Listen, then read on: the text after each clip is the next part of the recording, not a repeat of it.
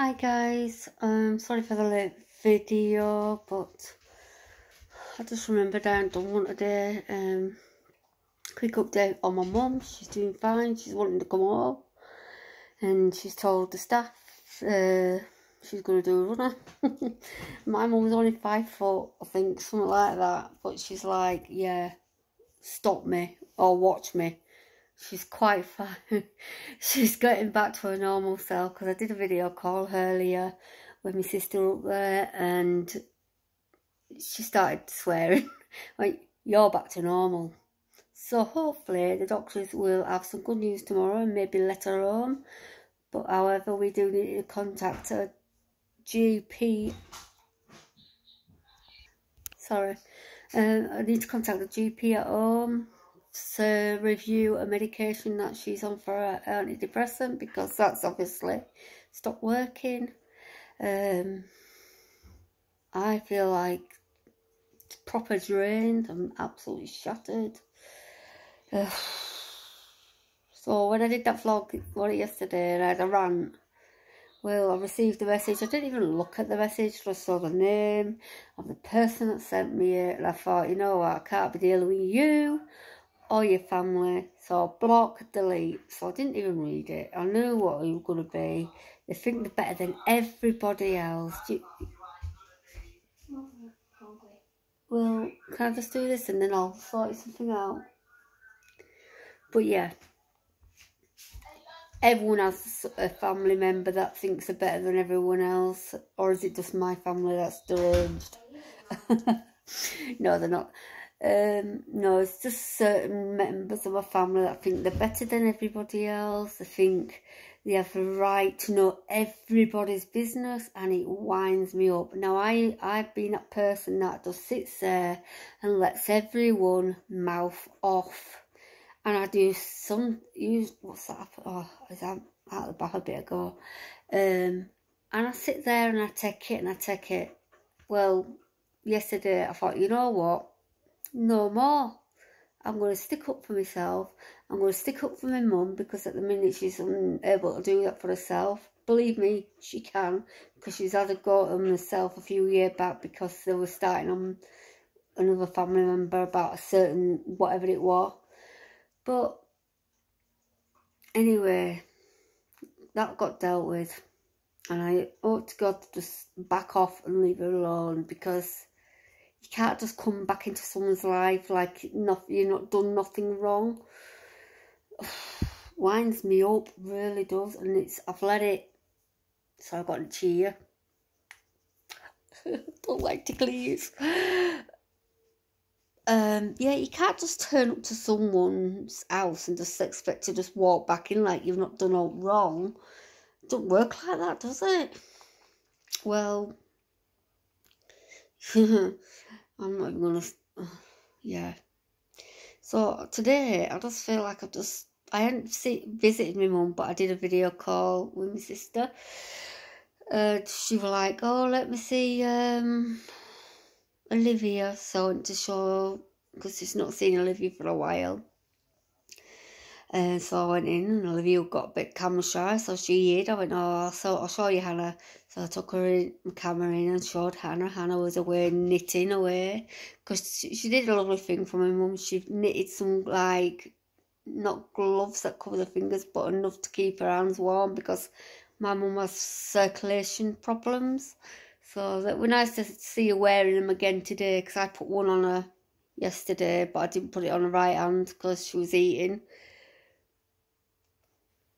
Well, she makes me laugh. She goes, "I've not been fed since I've been here." I said, "You've been here like a week now. You have been fed, because I've been here when you've had something." And I've made sure I've stayed over my welcome, because you're only allowed an hour. But I'm not saying no. If they don't notice I've been here for more than an hour, I'm not saying no. But obviously, I did, after an hour and a half yesterday. I thought I'd better go, because that's just sticking the pee. So I can't see my mum now till, I like it, I put camera on dog and she goes, "Oh no, you can't see me." So I can't see my mum now till Tuesday, because my brother has got a visit tomorrow and my sister's got one in the afternoon. Hopefully, cross fingers, she can come up. Got me yawning now, Billy, look.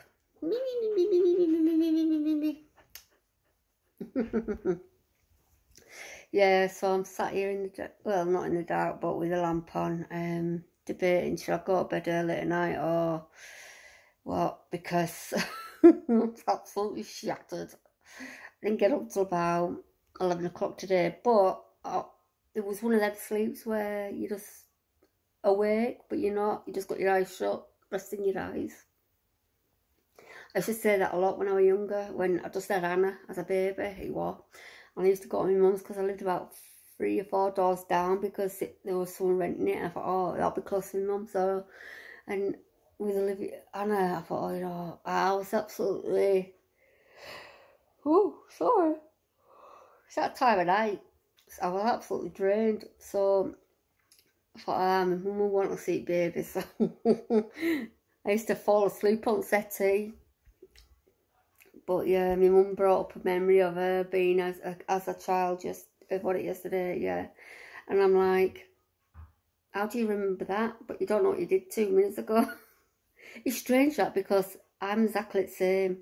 I can remember what happened to me when I was 5 years old, and I can recollect me standing out on the street waiting for my nana to turn up, and I had a red t-shirt on.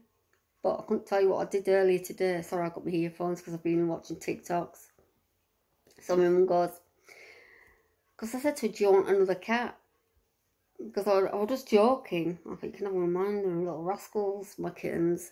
Because, oh no, I'm alright with one I've got. And that's when she piped up about, oh, I had a cat when I was a kid and my dad used to hit it and do all sorts to it. And I was only allowed to hold it when it was hurt. I thought, oh, that's a sad memory to think about, isn't it? I said, yeah, but that's not nice, is it? So I was like, I didn't know what to say to her. It sounds like, she goes to phrases where she thought normal and sounds like a child talking, if you know what I mean. Our child would describe the situation. So I'm like, sorry if you can hear shouting in the background, it's neighbours. I've had to have the window open because I'm having a hot flush. But my blood test saying that I'm not going through the change. It's just, I think it's my thyroid, because you can overheat on your thyroid as well, innit?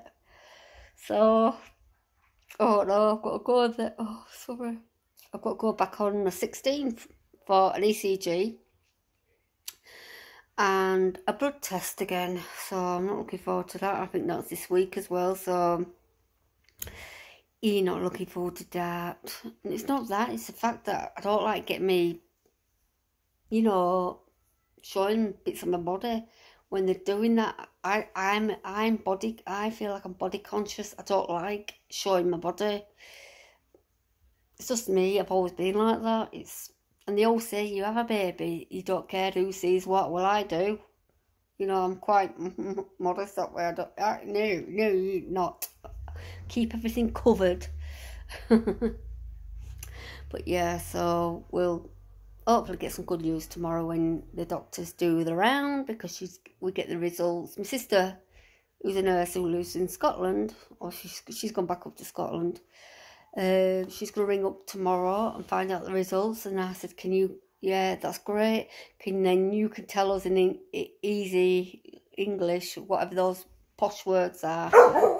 Oh, right, guys, I've got to go. Someone's at the door. See you later.